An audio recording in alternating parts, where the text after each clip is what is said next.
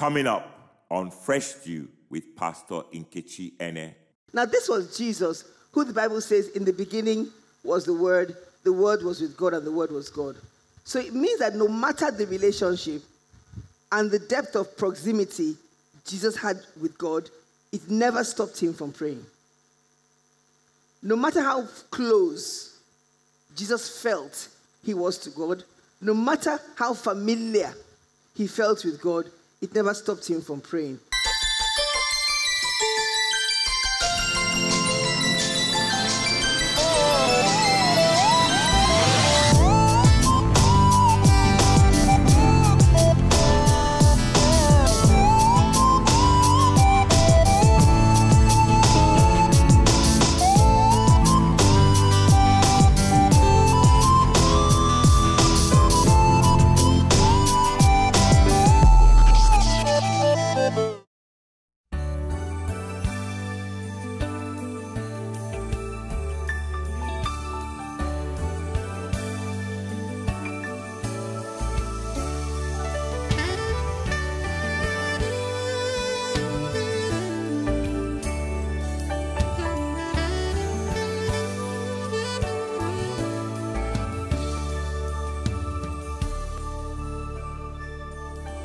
Study to show thyself approved unto God, a workman that needed not to be ashamed, rightly dividing the word of truth.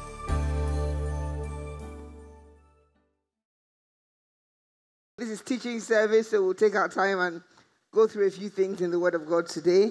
Luke chapter 11. I'll give you the title of the message soon. Luke 11 and verse 1. Now it came to pass, as he was praying in a certain place, when he ceased, that one of his disciples said to him, Lord, teach us to pray, as John also taught his disciples. So this is the verse that leads up to the famous Lord's Prayer. Our Father, which art in heaven. Yeah? Okay, we're not going to look at the Lord's Prayer today. But what do we learn from this verse? It says, as he was praying, the disciples said to him, Lord, teach us to pray. We see there that it is possible to learn how to pray. Amen. It's possible to be taught and to learn how to pray. The fact that you're a Christian, the fact that you're born again, doesn't mean you know how to pray and how to pray effectively. So we see that it's possible to learn how to pray. We also see that the disciples asked him, Lord, teach us to pray, when they observed him praying. Right? These disciples had been with him and they observed him praying. So it means from his lifestyle, from what they saw and observed, they could learn something about prayer. Do you agree with those two things? So it's possible to be taught and to learn how to pray. And it's possible to watch and observe Jesus. And you might say, something I'm seeing here, I can learn from it. Okay? So let's first of all define prayer. Prayer is simply conversation, communication, fellowship with God. Prayer is simply conversation, communication, fellowship with God that is born out of the love of God, fellowship with God, that is born out of the love of God with a consciousness of what God has already done in the sacrifice of Jesus. Very powerful definition. Many important things in that definition. Prayer is simply conversation, communication, fellowship with God that is born out of the love of God with a consciousness of what God has already done in the sacrifice of his son Jesus.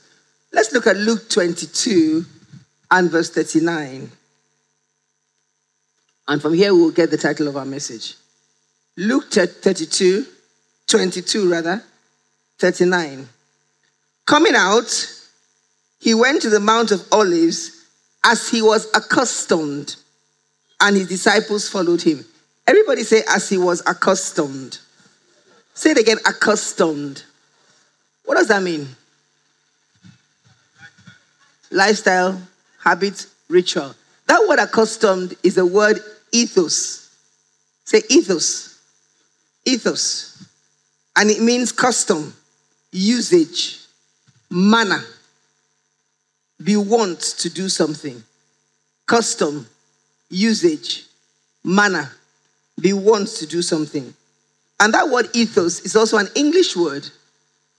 And in the English, it means the same thing.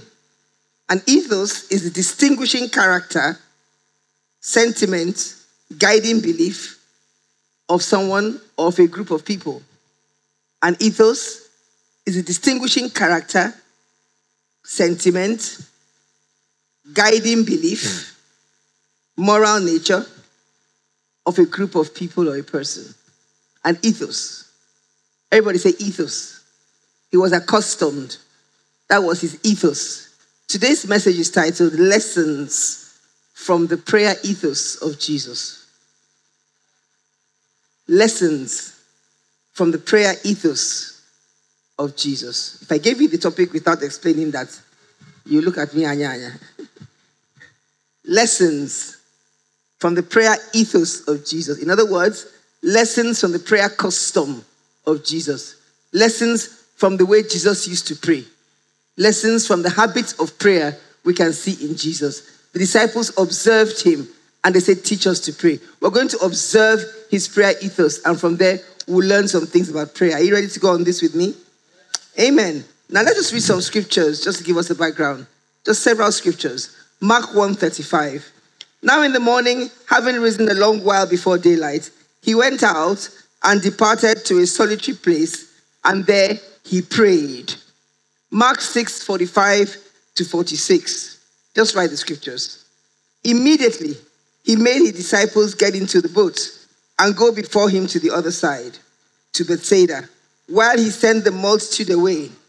And when he had sent them away, he departed to the mountain to pray. Jesus prayed quite a bit. Luke 5:16.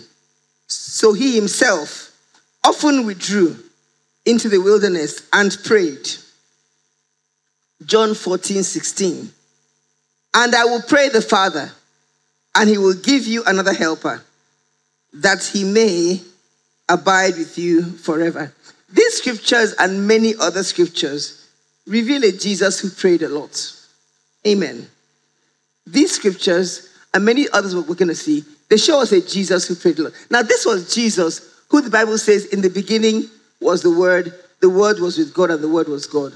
So it means that no matter the relationship and the depth of proximity Jesus had with God, it never stopped him from praying. No matter how close Jesus felt he was to God, no matter how familiar he felt with God, it never stopped him from praying. Truth number one, we never grow up in Christianity from a life of prayer. Rather, we grow up into a life of deeper prayer. We never grow up in Christianity from a life of prayer, but rather we grow up into a deeper life of prayer.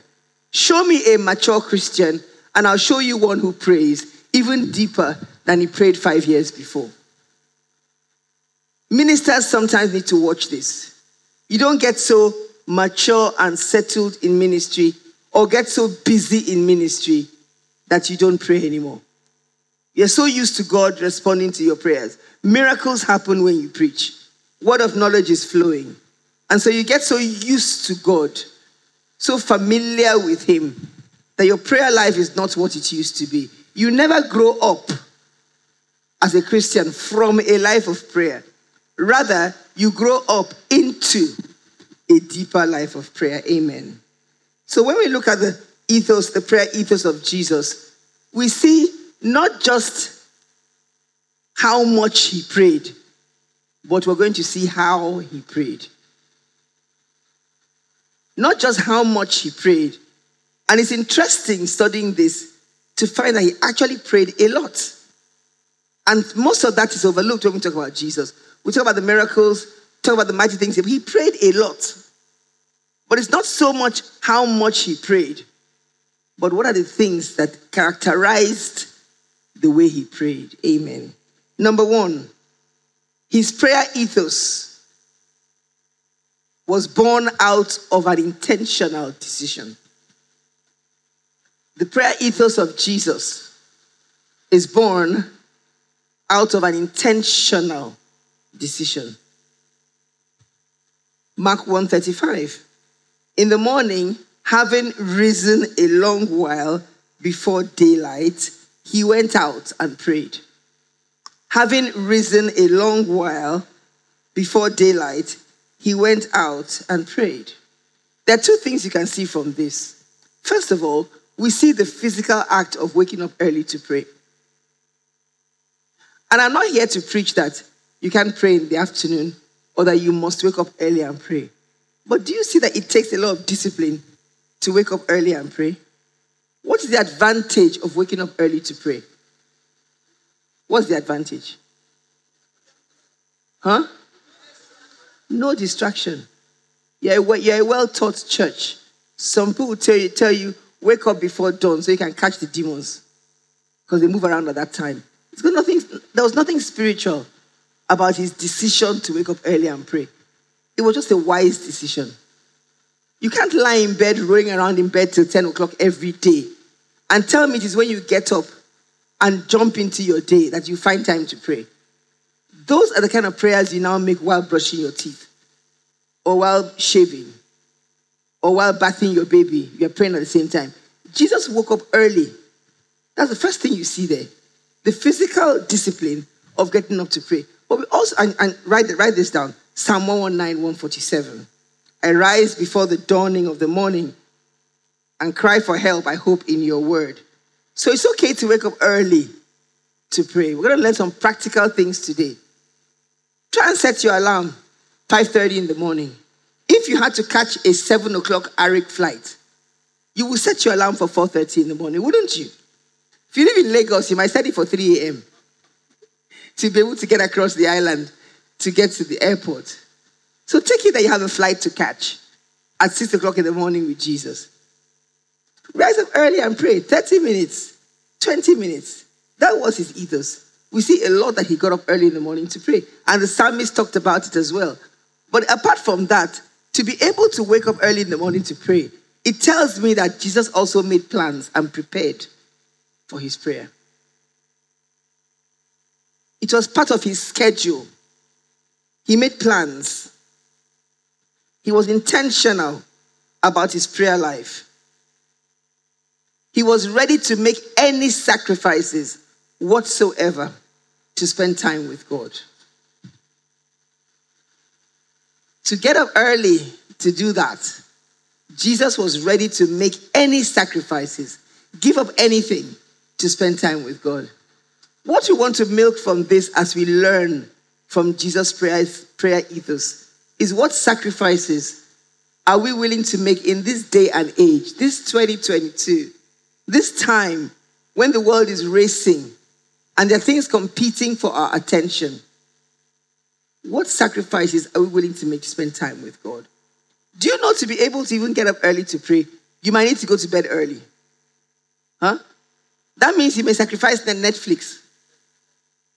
Hello, hi. Now, the sacrifice may be the night before.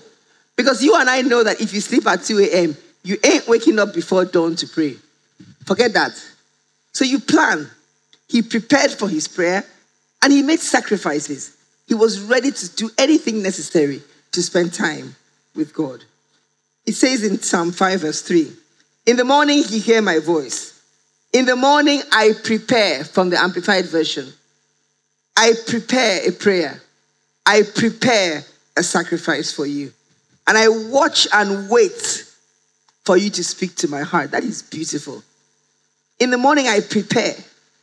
I prepare a prayer for you and then I wait. That means there are other things he could have been doing, but he didn't do them. He made sacrifices. Many of us want to hear from God. To do that, you have to shut down certain things and sometimes make certain sacrifices to spend time with him. Glory be to God. Amen. He made those sacrifices. You see, in Luke 5:16 it says, he himself often Say often. Showing again, he was regular. He often withdrew. Think about it. Often. So Luke is describing Jesus. He says, this Jesus, he often. Does that describe you among your family members? Does that describe you among your colleagues? Oh, every lunchtime, when everybody else sits down to gossip and talk, she often withdraws to a corner in the office, and we see her reading her Bible and praying. Or she often goes into her car and she spends her lunchtime every Wednesday and Friday in her car. She often does that. People knew Jesus, that he often withdrew into the woods to spend time with a God whom he was already very close to, but he didn't take that relationship for granted. Any kind of communication with anybody is learned, and any kind of communication with anybody must be prepared for. I'll say it again. Any kind of communication in any relationship we have, it is learned. And this is a quick sidetrack key for those who are married and want to be married. If you get married because you're in love and you think by default you have great communication, you're going to find out very, very soon that it doesn't happen like that. You've got to learn communication with your spouse. No matter how passionately in love, sexually attracted, perfect fit you felt you were before marriage, when you get into that same house, think of it this way. Imagine if you're a French man who speaks only French and you marry an Igbo woman who speaks only Igbo. Can you imagine that house? And they love each other passionately. They're attracted, but one speaks only Igbo and grew up in the thickness of Igbo land. And one speaks only French and grew up in France. Do they love each other? Yes. Are they attracted sexually? Yes. Can they make babies? Oh, sure. But can they communicate? No. Sex is not communication. Transfer of money is not. They have to learn. One has to either learn Igbo, one has to learn French, or they have to find a mutual language to learn. It's the same thing with God. You're coming from where you're coming from. God is who he is. He's positionally brought you into his home, but your languages are different. So you've got to learn the language of God, learn the language of faith, learn what he understands and what he hears. Or you might be born again in his house and you can't communicate with him. Do you love him? Yes. Does he love you? Yes. It must be learned. Any kind of communication must be prepared for. Think about it. If a young man wants to go and propose to a lady to get married, she's communicating, he wants to communicate rather, to that lady that he wants to get married. Is it likely in these times? Because now, apparently, proposal is a major thing. And sometimes you wonder if it is the drama or the proposal or the actual heart. Because some of the things I see now, I'm quite concerned about the drama, whether the real proposal actually is inside there. But what happens? These young men prepare. They get cameras, they put flowers, they go to restaurants. Wherever they came from, they must kneel down on one knee. That may be the first and last time that kneeling down will happen. But that proposal, somebody kneel down for me now. With a chocolate and a link. But I think since that day, I've not seen. I don't recall any kneeling down since that day. Have you, baby? Kneel down for me. I don't see that, but that day. Should I tell you where it was? You see your heart like it. I just melted like putty. What happened? He prepared to communicate. Any communication needs to be prepared for. But we just think I'm born again, I walk into his presence. No, prepare. Jesus prepared for every time he spent time with God. Amen. It means he did not pray by happenstance. Hello. He didn't pray fire brigade prayers. There's fire on the mountain. Pray. Let us pray. We need to pray. It was often his lifestyle. Regardless of the situation, he prayed. Amen. Second thing about his prayer ethos. So what's the first thing we said? It was intentional. An intentional decision, yes. Second thing, The prayer ethos of Jesus, his prayer ethos, was primarily, listen now, private and personal. Private and personal. Matthew 26, verse 36 to 44. Follow me with this story now. Then Jesus came with them to a place called Gethsemane and said to the disciples, sit here while we go. While we go, while I go and pray over there. And he took with him Peter and the two sons of Zebedee. While I go, but he took with him Peter and the two sons of Zebedee. And he began to be sorrowful and deeply distressed. Then he said to them, my soul is exceedingly sorrowful, even to death. Stay here and watch with me. He went a little further and fell on his face and prayed, saying, oh, my Father, if it is possible, let this cup pass from me. Nevertheless, not as I will, but as you will. Then he came to the disciples and found them sleeping and said to Peter, what? Could you not watch with me 1 hour? Watch and pray, lest you enter into temptation. The spirit indeed is willing, but the flesh is weak. Again, a second time he went away and prayed, saying, oh, my Father, if this cup cannot pass from me, unless I drink it, your will be done. And he came and found them asleep again, for their eyes were heavy. So he left them and went away again and prayed the third time, saying the same words. Certain things are characteristic of a person with a private and personal prayer ethos. Number one, when you have a private and personal prayer ethos, you appreciate prayer partners, but you don't depend on them to pray. You appreciate prayer partners, but you don't depend on them to pray.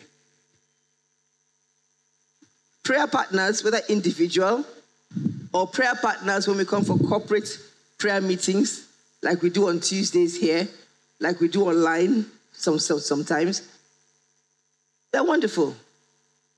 They're a great support system. But you can't depend on prayer partners to be able to pray. Truth number two, prayer partners may kickstart your prayer life, but they cannot become your prayer life. Prayer partners may kickstart, jumpstart your prayer life, but they cannot become your prayer life. If the only time you pray is when people are with you, I just like it when my prayer partner comes and we pray. And that's the only way and time you can pray. You're not developing yourself spiritually. Should I continue? Good support system. He took Peter, James, and John with him. So it's okay to have prayer partners. But you dare not depend on them and believe that without prayer partners or somebody to pray, listen, for you or with you, which is what the body of Christ has slowly become, people no longer develop their own private and personal. People feel inadequate if they don't have somebody joined to them in prayer. It's not meant to be that way.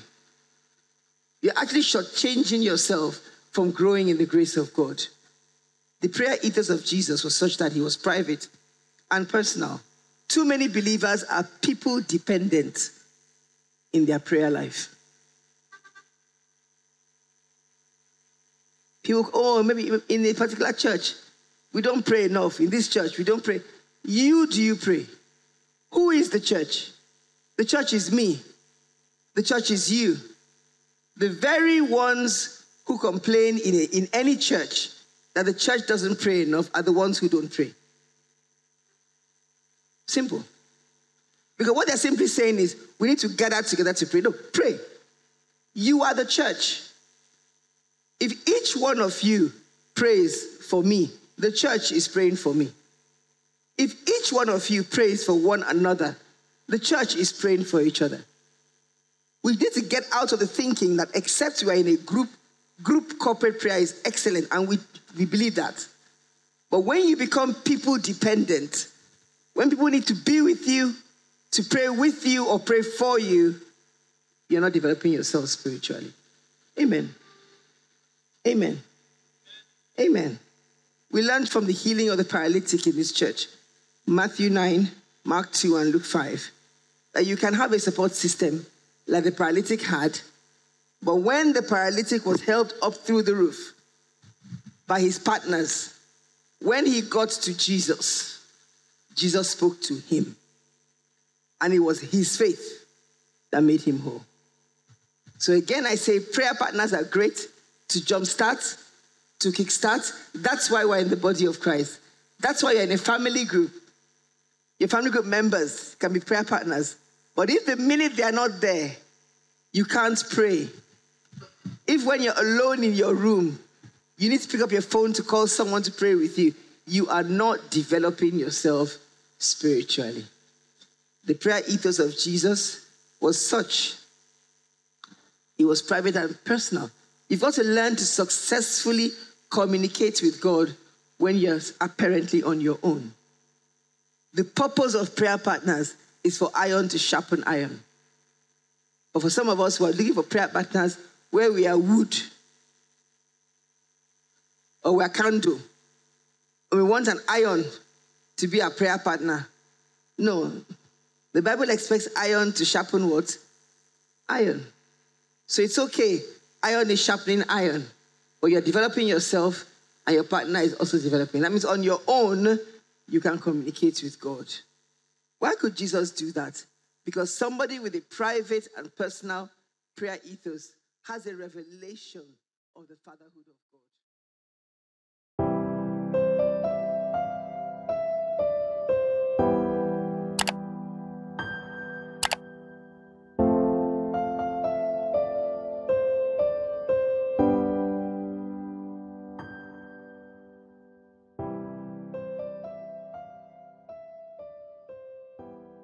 Next on Fresh Dew.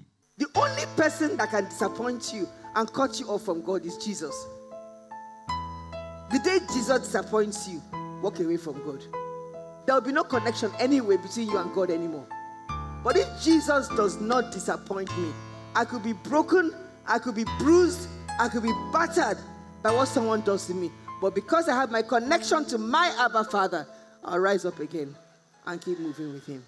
Romans 10:17 says, "So then, faith comes by hearing, and hearing by the word of God." You can order today's message and other past messages on our website store, freshdew.tv. It is available on MP3 and CD, and also on MP4 and DVD, just as seen on TV. Fresh Dew, giving you fresh inspiration and direction for your life.